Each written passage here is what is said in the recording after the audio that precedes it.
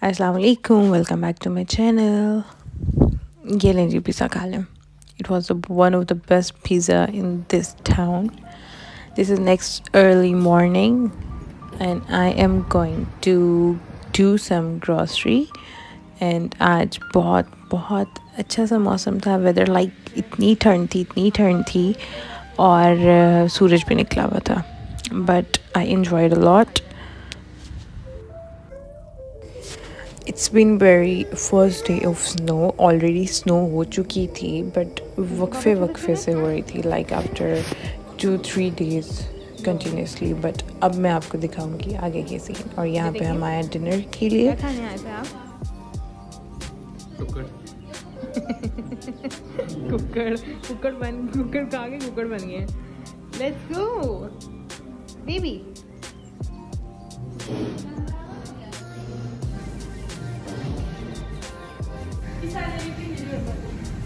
Maisha.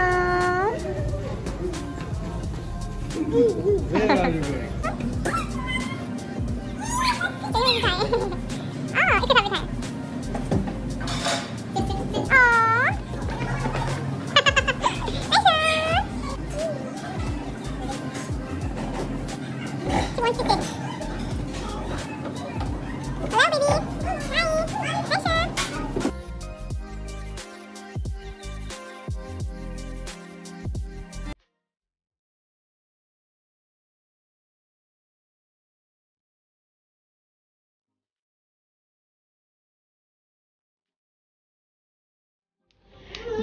यहाँ पे वापस आके I am making sandwiches because वापस आके भी वी वर फीलिंग हंग्री.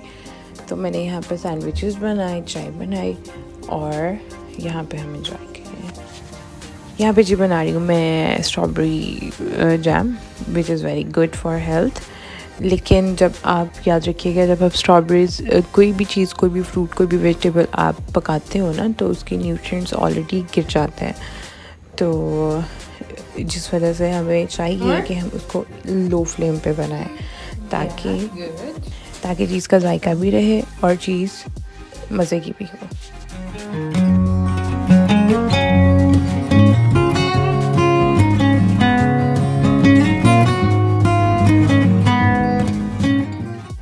ये देखिए दी snow has been falling from the last one day and यहाँ पे सब कवर हो चुके हैं, सब टोटली.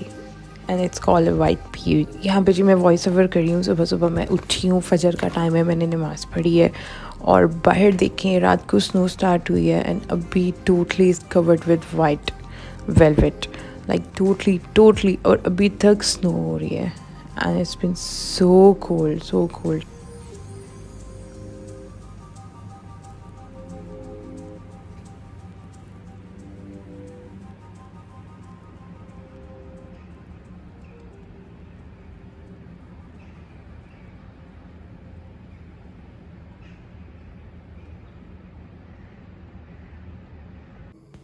साथ साथ मैं बना रही थी चाय और बाहर का सीन था and I just loved it.